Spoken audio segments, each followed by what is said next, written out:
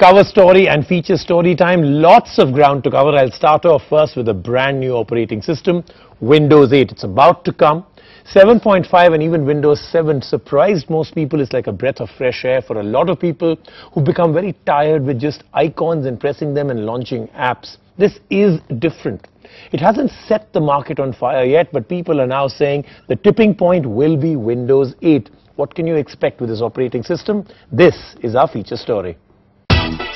The crescendo is building, huge storm clouds are looming and the thunder is about to strike. Microsoft with its Windows Smartphone OS has tasted some success and now it's hungry for more, a lot more. With the new Windows Phone 8, here are some of the big strikes of this all-new OS.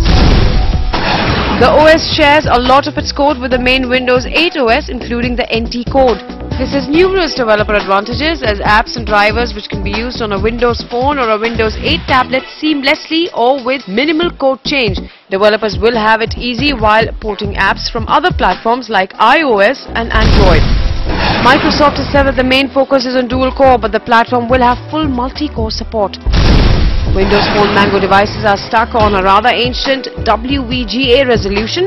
Microsoft is now introducing additional support for 1280 x 720 and 1280 x 768 WXVGA resolutions. This means now we can expect Windows Phone devices flaunting Retina-like displays. Microsoft has improved JavaScript by 4 times along with HTML5 performance, bringing you the pumped-up Internet Explorer 10. Microsoft claims that this browser is faster than anything available on the Galaxy S3 and iPhone 4S. Microsoft dumped their own Bing Maps with Nokia's widely acclaimed solution, which used the Navteq backend. Some of the features of Nokia Maps include turn-by-turn navigation, offline use, and also better and wider spread maps for a global audience.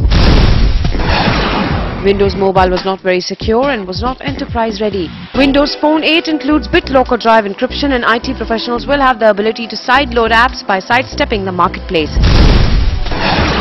Like the Passbook app on iOS 6, Microsoft is bringing a wallet hub for Windows Phone 8.